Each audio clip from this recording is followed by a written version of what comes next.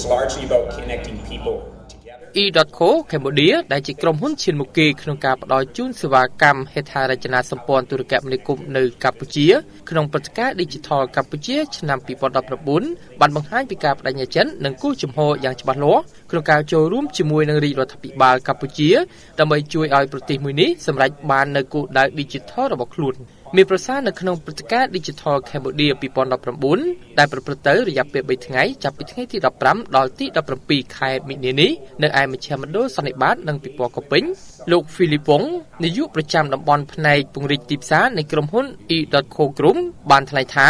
edotco ជាក្រុមហ៊ុនឈានមុខគេក្នុងការផ្ដល់ជូនសេវាកម្មហេដ្ឋារចនាសម្ព័ន្ធទូរគមនាគមន៍និងការវិនិយោគទុននៅតំបន់អាស៊ីហើយបាននឹងកំពុងធ្វើប្រតិបត្តិការជាមួយដៃគូដ៏រឹងមាំក្នុងការជួយកសាងប្រទេសជាតិលើវិស័យទូរគមនាគមន៍យើងបានគ្រប់គ្រងដល់ចក្ខុវិស័យ ICT ឆ្នាំ2020របស់ប្រទេសកម្ពុជាតាមរយៈការផ្ដល់ជូននូវសេវាកម្មនិងដំណោះស្រាយតាំងពីការចាប់ផ្ដើមរហូតដល់បញ្ចប់លើសេវាកម្មហេដ្ឋារចនាសម្ព័ន្ធទូរគមនាគមន៍ដល់អតិថិជននិងការអភិវឌ្ឍហេដ្ឋារចនាសម្ព័ន្ធទូរគមនាគមន៍រួមនៅក្នុងប្រទេសហើយក៏ខិតខំរិះរកនៅដំណោះស្រាយប្រកបដោយភាពច្នៃប្រឌិតដែលមាននៅក្នុងវិស័យនេះផងដែរ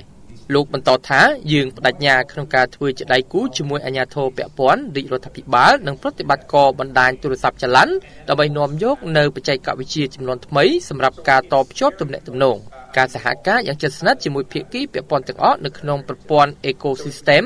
គឺជាយុទ្ធសាស្ត្រដ៏សំខាន់មួយសម្រាប់អភិវឌ្ឍហេដ្ឋារចនាសម្ព័ន្ធទូរគមនាគមន៍នៅក្នុងប្រទេសលោកបន្ថែមថាតាមរយៈគំនិតផ្ដួចផ្ដើមរបស់ edotco ក្នុងការនាំមកនូវការតភ្ជាប់តាមរយៈហេដ្ឋារចនាសម្ព័ន្ធទូរគមនាគមន៍និងដំណោះស្រាយប្រកបដោយភាពច្នៃប្រឌិតនេះវាពិតជាបានបង្ហាញឲ្យឃើញកាន់តែច្បាស់ពីការគាំទ្រចំពោះចក្ខុវិស័យ ICT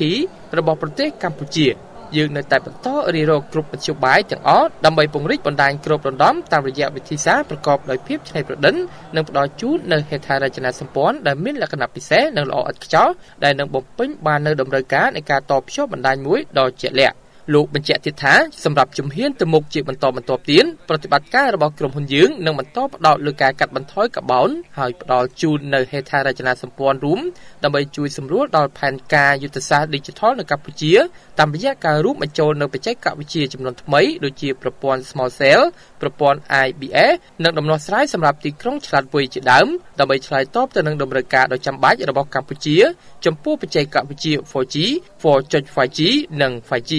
សូមបញ្ជាក់ថាព្រឹត្តិការណ៍ Digital Cambodia 2019 ត្រូវបានរៀបចំឡើងដើម្បីបង្ហាញពីសក្តានុពលនិងកំណើននៃអាជីវកម្មបច្ចេកវិទ្យាក្នុងស្រុកក៏ដូចជាបង្កើតបណ្ដាញទំនាក់ទំនងនិងបណ្ដាញអ៊ីនធឺណិតផងដែរហើយរំពឹងថានឹងមានអ្នកចូលរួមប្រមាណ 20,000 នាក់មកពីស្ថាប័នរាជរដ្ឋាភិបាលក្នុងបណ្ដាប្រទេសអាស៊ានប្រតិបត្តិការទូរគមនាគមន៍ក្រុមហ៊ុនផ្ដល់សេវាកម្មបច្ចេកវិទ្យាគមនាគមន៍និងព័ត៌មានក្រុមហ៊ុនអភិវឌ្ឍបច្ចេកវិទ្យាធនាគារមីក្រូហិរញ្ញវត្ថុក្រុមហ៊ុនចាប់ផ្ដើមធុរកិច្ចថ្មី Start-up អង្គការក្រៅរដ្ឋាភិបាលគ្រឹះស្ថានអប់រំនិងដៃគូអភិវឌ្ឍជាច្រើនទៀត